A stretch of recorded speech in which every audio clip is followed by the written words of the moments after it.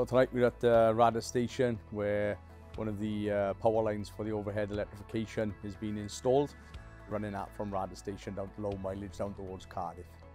Many months or even years of planning and pre-construction works have already taken place to allow this to happen here tonight.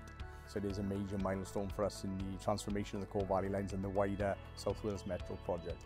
The majority of the workforce are local, but there are some skilled individuals which we've had to bring in from around the country as well. Once the electrification is energised, our new fleet of trains will be able to run. They'll be greener, they'll be faster, they'll be more efficient, higher capacity and much more reliable. We're introducing potentially a hazard and an increased risk then. The valleys have not seen the electrification previously. As I say, it's 25,000 volts that will now be passed through the wires. So it does bring that added danger in and around bridges and station areas.